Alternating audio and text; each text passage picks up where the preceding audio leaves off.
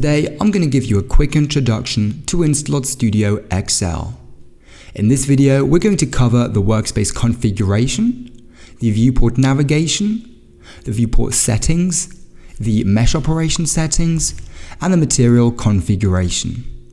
Inside of InstaLOD Studio XL, the first thing that we can see is this beautiful PBR renderer. And it doesn't just look great, but it actually enables us to work on our assets in a PBR environment. And this is really useful because we know what we're going to get when we bring our processed assets into our own PBR environments or offline renderers.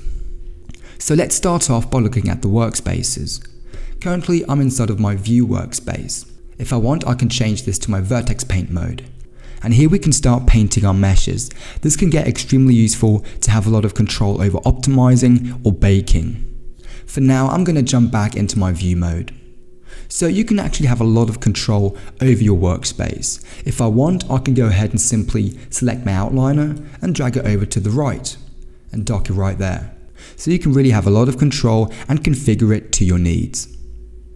Let's have a look at the navigation. If I press Alt, we can see that on the bottom left hand side, we've got all of the shortcuts. So I can start off by moving my camera with WASD. I can orbit my camera by pressing Alt and left clicking. I can plane and move my camera by pressing Alt, Command and moving around. And I can also set my focus point by Alt and right clicking. By pressing F, I can also focus, so either the entire scene when nothing is selected, or focus selected objects.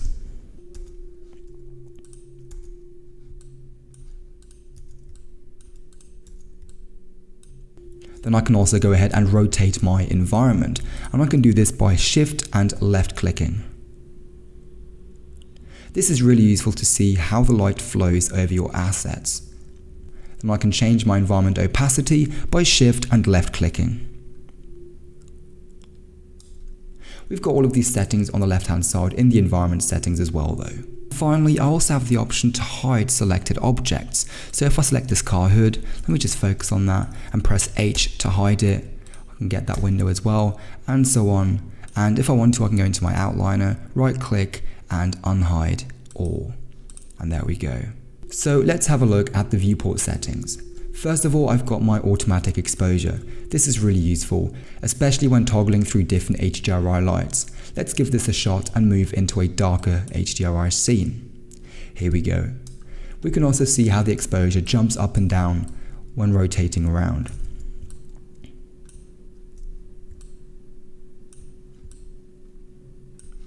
So here we've got our camera settings where we can also change the near and far clipping plane, the aspect ratio, which can get really useful, especially for occlusion culling, and then we've got our environment settings here.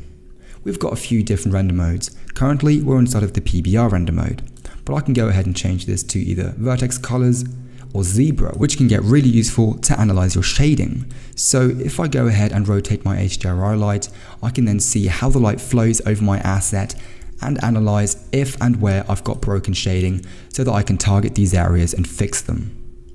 For now, I'm going to jump back into my PBR mode though. Down in the environment settings, I can also go ahead and rotate my environment and even orbit the camera.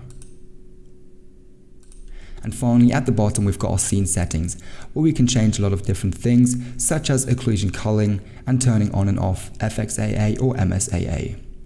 Speaking of occlusion culling, this is actually real time, so let me go ahead and turn this on.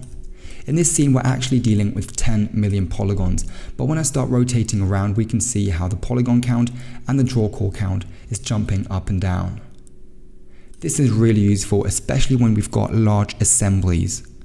So that way you can get a more responsive viewport and an overall nicer working experience. Let's have a look at the different icons on the left hand side. The first one here is focus. This is the same as pressing F on your keyboard. Then we have our UV viewer. This is very handy. Then we've got the output log. And this is really useful to see how far through your mesh process you are or seeing what's going on in the background. Then we can turn on vertex painting mode. And then down here we can toggle on or off our wireframe. Then we have our grid, which is also useful to see the scale of our assets. In this case, I can see that this vehicle is 2 meters wide. Each of these blue boxes is 1 meter. Then I can toggle on and off the visibility of back faces.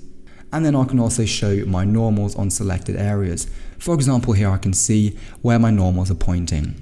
With the next icon, I can highlight selected objects, and this is very useful, especially when having large assemblies. I can select a few objects in my outliner and see where these objects are, even though they're not in my line of sight.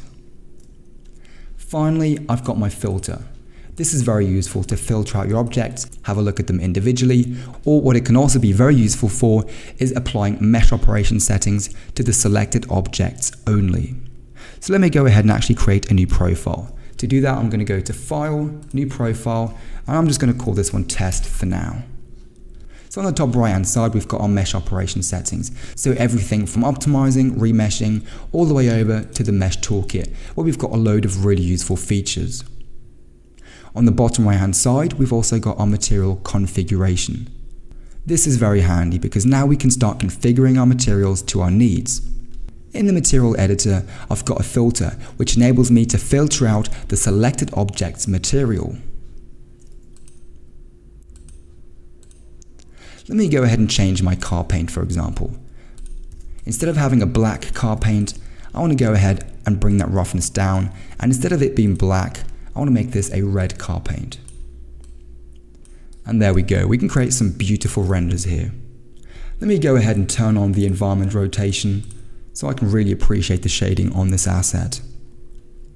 The great thing is, if I wanted to, I could now go ahead and do a bake operation or a remesh of the entire vehicle and bake out all of the maps, including metalness, roughness, ambient occlusion, and so on, and have this asset real-time ready in just a few minutes. I hope this introduction helped you to get started with InstaLOD Studio XL, and stay tuned for the next videos where we cover some revolutionary workflows.